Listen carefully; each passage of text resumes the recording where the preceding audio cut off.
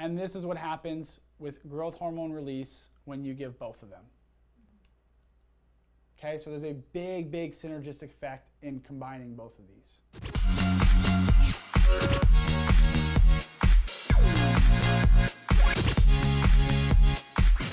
So going back to this concept of how do we get growth hormone release? Well, we get growth hormone release when we have positive input from the growth hormone releasing hormone receptor or the ghrelin receptor, which is the growth hormone stimulating receptor, when somatostatin is not inhibiting the release. So when somatostatin is present, growth hormone is not released. When it is not there, if there is a stimulus from the GHSR or the GHRH receptor, then we get either an increase in cyclic AMP, increase in intracellular calcium, which causes the growth hormone release. That's that pulsatile action that we get with growth hormone that then goes through the body, hits the liver, IGF-1 goes up, okay? That's what we're looking for. So there are growth hormone releasing hormones available as peptides. There are growth hormone releasing peptides as peptides, okay? Sermorelin over here is the growth hormone releasing hormone that's approved by the FDA for patients with growth hormone deficiency. It sucks on its own, and part of the reason why, technically, except for tesamorelin, which I don't have a lot of experience with yet, but does appear to have some interesting details, which I'll briefly talk about. But all of these other ones, this is what happens. So stimulation of the growth hormone stimulating receptor can knock somatostatin off of the somatostatin receptor. So when that ghrelin hits, part of that is it's kicking off somatostatin. If something comes in and hits the growth hormone releasing hormone receptor when somatostatin is active, you will get only a small release in growth hormone. When somatostatin is not there, if growth hormone releasing hormone hits that receptor, you get a bigger spike in growth hormone. The problem, so basically this is looking at, okay, you take sermorelin. You take sermorelin, which is going to stimulate this. The problem is you have no idea when somatostatin is on that receptor and when it's not on that receptor. Yeah, it's a crapshoot. You'll still get a small effect, enough for the FDA to approve it. It has some clinical benefit, but when you're really trying to get the most out of this, you're not, okay? And that goes for all these, except tesamorelin. Tesamorelin, which again is newer to me, and so I'm still doing more research into it, but it appears that even in the presence of somatostatin, it still gives a pretty large growth hormone spike. So one of the ways we can circumvent this and overcome this is we use a growth hormone releasing hormone in conjunction with a growth hormone releasing peptide, such as ipamorelin, hexamorelin, the old GHRPs or MK676 or 677, to stimulate this receptor, which then kicks off somatostatin. So that when you give both of these together, you ensure that somatostatin is not inhibiting growth hormone release.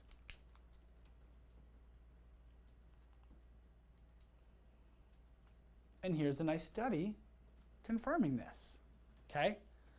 So they have an intravenous bolus of either a GHRP plus a growth hormone releasing hormone, growth hormone releasing peptide on its own, growth hormone releasing hormone on its own. So this yellow would be like giving sermorelin on its own. This green would be like giving ipamorelin, right? Ipamorelin and GHRP on its own. So this, because it kicks off somatostatin, has a bit of a better effect. And this is what happens with growth hormone release when you give both of them. Okay, so there's a big, big synergistic effect in combining both of these. Do you like ipamorelin? I do. Ipamorelin is my preferred. Better than hexarelin? Yes, because hexarelin has, so hexarelin and bam. A nice little graph I made, chart. So, mouse, mice, rat. So, when we compare the different GHRPs, right? We have G8, and this is a first generation, second generation, and these two are more third generation. GHRP6 is pretty old. It causes a mild increase in growth hormone, but has big effects on cortisol and prolactin. The other thing with GHRP6 is it really stimulates appetite, which can be beneficial for some patients, right? If patients need to gain weight as part of their treatment that we're doing, and they don't have cortisol issues or prolactin issues, I'm okay giving GHRP6. It's also a lot cheaper than the newer stuff because it's not as good for most people, but in the right person, it can actually be really, really good. GHRP2 is the second generation.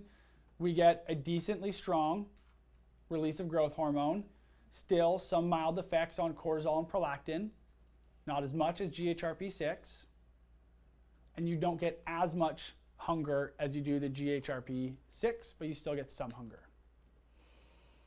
Hexamorelin and ipamorelin, you really don't get a lot of hunger with. Some patients will still get some, but this is like, because I've done all of these. This one here, like all of a sudden within like 20 minutes, it's as if you haven't eaten for like 4 days and your stomach is just like churning from that like hunger pain. It's intense, okay? So some patients can't handle that. But if we are using the growth hormone to help patients gain weight, then you just time that with food. You take this 15, 20 minutes before you eat, and then you eat when that ghrelin is high, and it actually helps them because they're not hungry, and then they're hungry, and then they eat. So it can be beneficial. Hexarelin gives the biggest growth hormone release. It also has the biggest effects on cortisol and prolactin, potentially increasing cortisol and increasing prolactin. And so in patients where I'm concerned about that, their prolactin's already on the high end, for example, then I don't like using hexarelin. Ipamorelin is not the strongest, but I would consider it the cleanest. Okay, it's the least sloppy of all the GHRPs, where it goes in, it does its effect with releasing growth hormone, and it doesn't do much else. So therefore, it's not as strong, but it doesn't have a lot of the other side effects. The compounding pharmacy I use, tailor-made compounding, also compounds ipamorelin with the GHRH together, so that patients only have to do 1 injection instead of 2. So that's another added benefit on why I use more ipamorelin than hexarelin. That answer your question? So you combine ipamorelin with the growth hormone, releasing hormone. Yep. Together because that is such a much bigger spike. 100% of the time. So something I noticed with hexarelin, it was like it was almost too much growth hormone quick, too fast for me. Maybe I'm sensitive, but is that something you've encountered, and do you sort of stepwise go up with the dose if you're going to do something like hexarelin?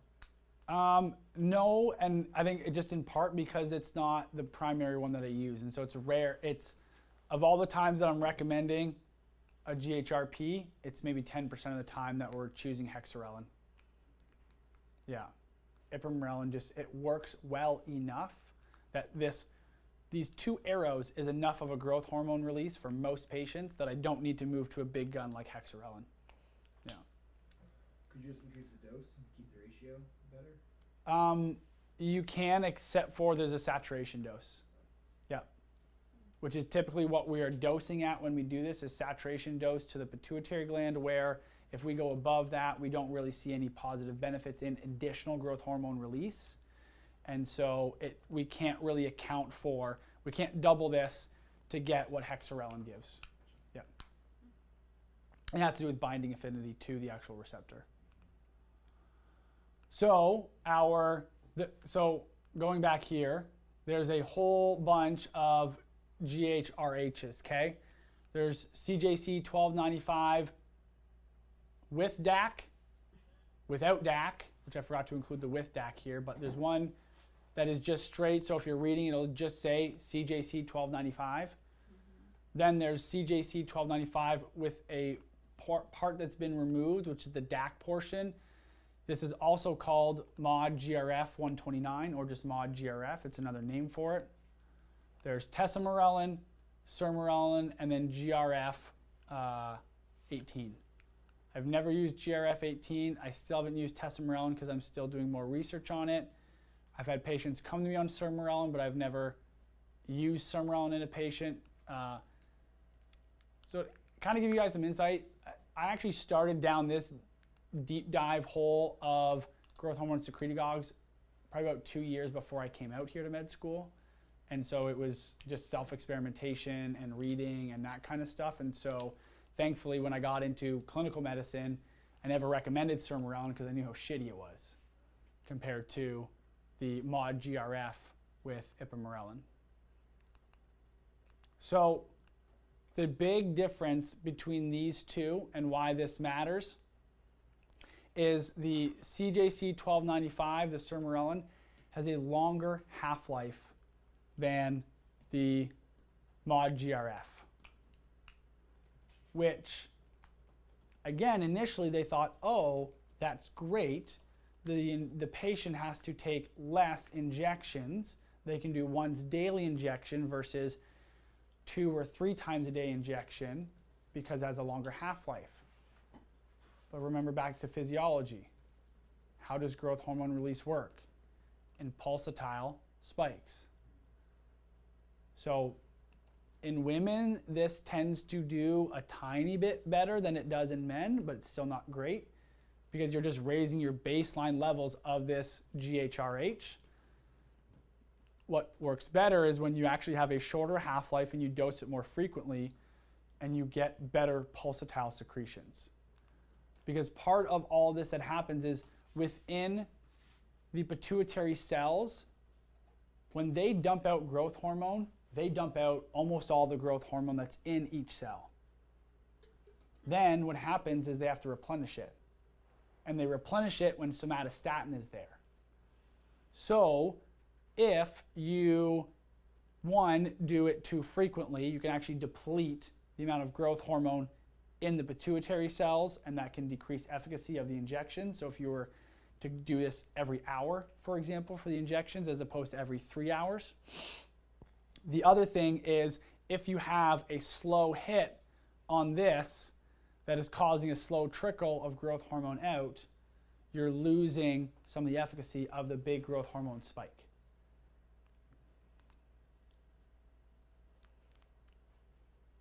So that's why I use the CJC 1295 without DAC, also known as mod GRF, over sermorelin.